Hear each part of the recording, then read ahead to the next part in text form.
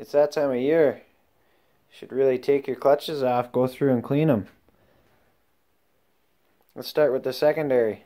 First, remove your bolt. Oh wow, strong fingers. Look at that.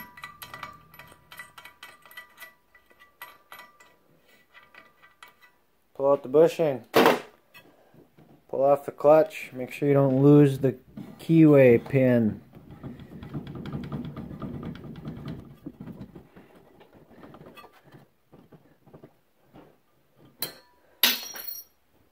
There it is. Lay it with the bolt and the bushing.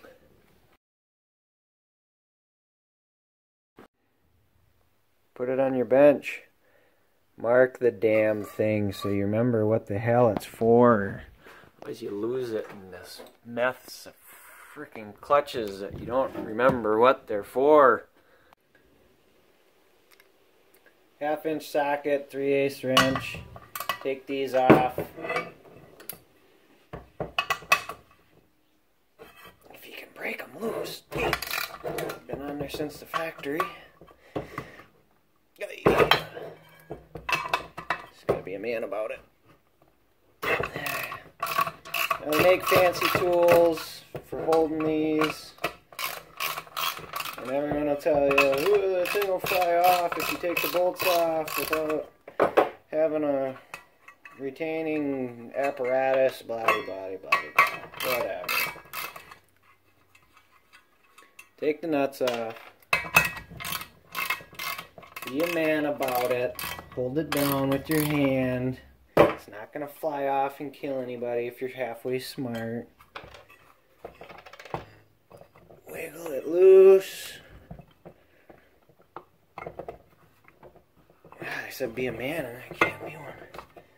My goodness.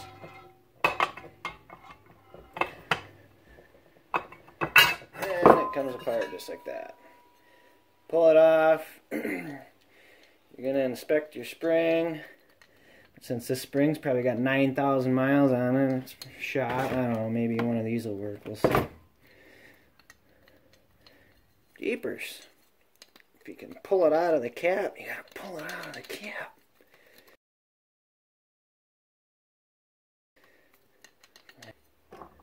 A little bit of work and swearing off camera. I got this pulled out. You get different adjustment settings. Not going to go over that today. You're going to pull your sheaves apart. Now here's some washers. 4 of them to be exact. Different thicknesses. These are important. You don't want to lose these. So set them in, I don't know, a box full of shit where you might lose them. Now, what we're going to do is we're going to clean all the crap off. I'll take the helix off. That's just an Allen wrench. But it's all full of dust and belt dust, and it's disgusting. We're going to clean all that up. Use our fancy wire wheel. Get it shiny and nice. Oh yeah, you're going to want to check your bushings. These little brass bushings inside here, they're just pressed in. They're usually in good shape, but you don't want any major cracks or wear or that kind of stuff. There's one on the cap, and there's one on the stationary sheave. Excuse me, movable sheave. That's the movable sheave, because it's got the bushing, because it moves. That one's a little rougher, but it's going to be good enough for the girls I go out with. Sorry, honey. Back to these fancy washers. The reason you don't want to lose these is you're setting the spacing with these to set the belt deflection. Not really the deflection, but basically where the belt rides in the sheave when the sheave's fully compressed. Since this is the movable sheave, as you speed up, it widens out to change the gear ratio, if you will.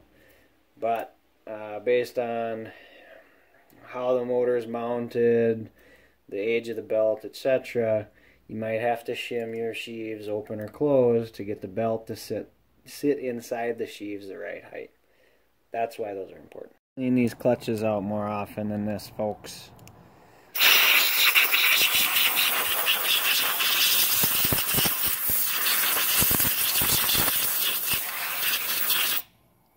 No reason to have that much belt dust in there.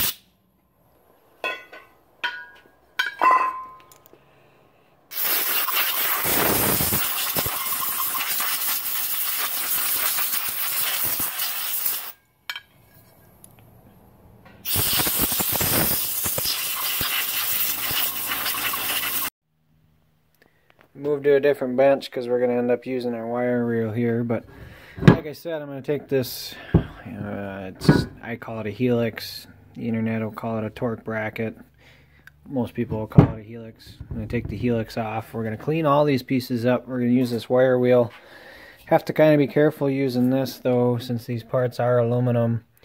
If you spend too much time in any one spot, it can kind of leave a mark that shows up and is noticeable. We just want to take the dirt off, so we'll take our time and make sure we don't spend too much time in one spot and ruin these things. But we'll get everything cleaned up and shined up. We'll get all this crud off them.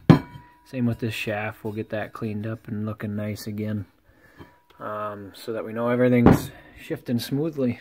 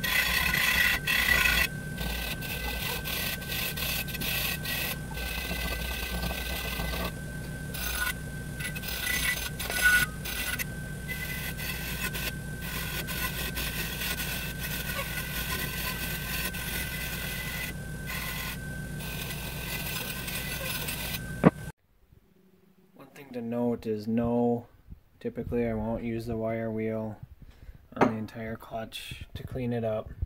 This is just a clutch off a 98 powder special that I picked up. That's been sitting a while. It was corroded from the belt and the sheave, so I just thought I'd hit all that and try to clean all that up. Typically all you'll check is, like I said, these inside bushings.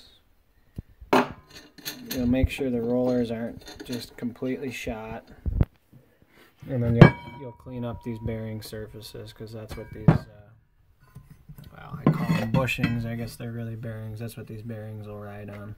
You know, you can see a little bit of you know, a nick or a track there, but it's actually, when you feel it with your hand, it's pretty smooth, and that's the main thing. This isn't rocket surgery, so we're just looking for good enough. According to the book,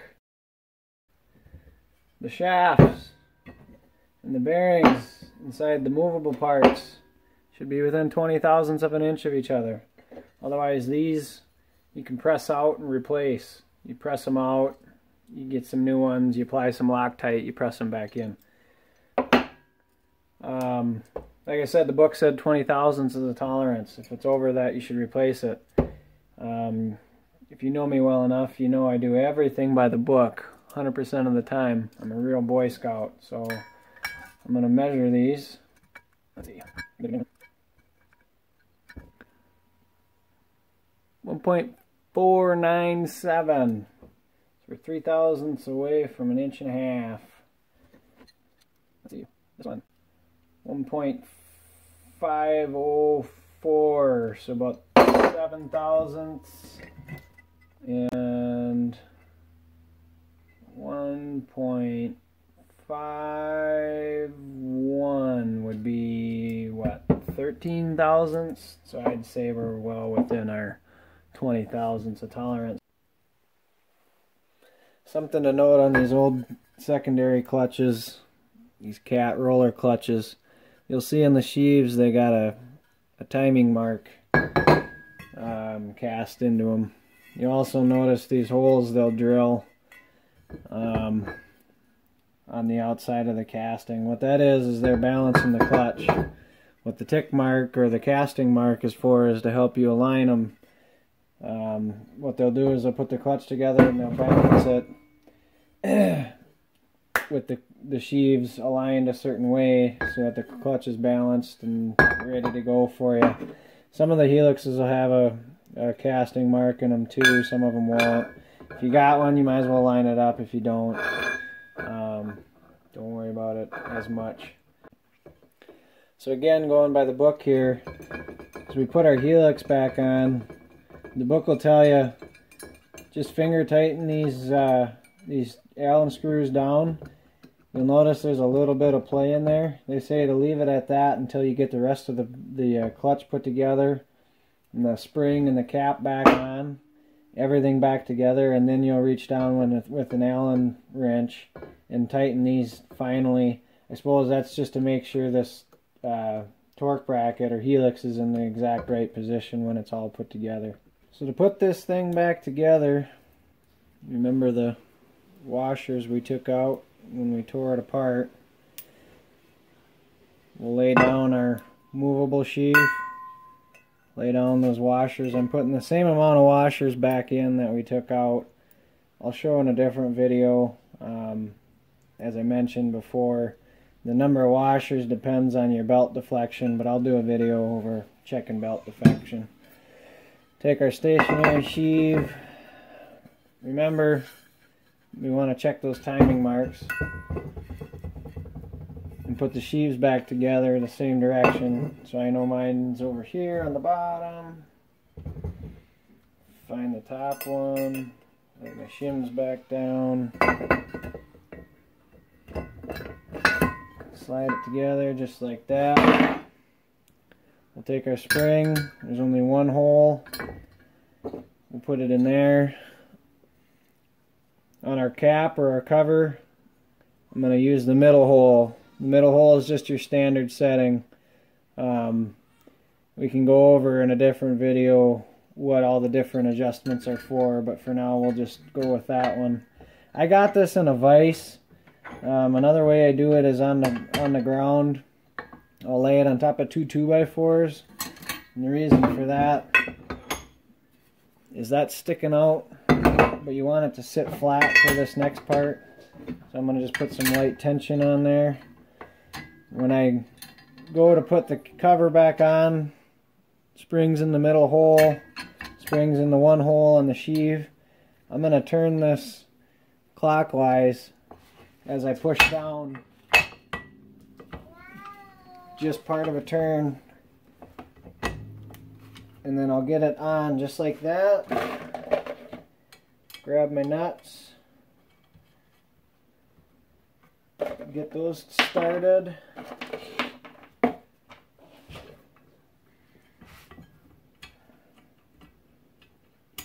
And it is under some pressure, but as I said, taking it apart, if you're just a little bit of a man about it, it ain't so bad. And then we'll stop there for a second. To finish it off, 1/2 inch socket. You're just going to go around, give the nuts one ooga ooga. Doesn't have to be on there super tight. And yes, I said ooga ooga. It's a technical term. Now is when you take your 5/32 Allen and you finish tightening up the helix. Your Allen will reach right through the cover to the top of those socket head screws. You'll tighten that up. That's another just one ooga ooga.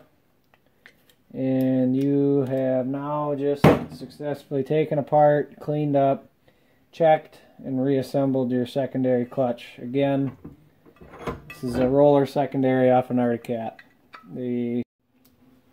Alright, I'm going to define the ooga ooga on the 3 cap screws as the book calls them. So what the book calls out is 11 to 13 foot-pounds. So grab your torque wrench, make sure it's there, before you fully move on. Don't over tighten the stuff, it's not worth it. The book does not call out a force on the Allen screws for the helix.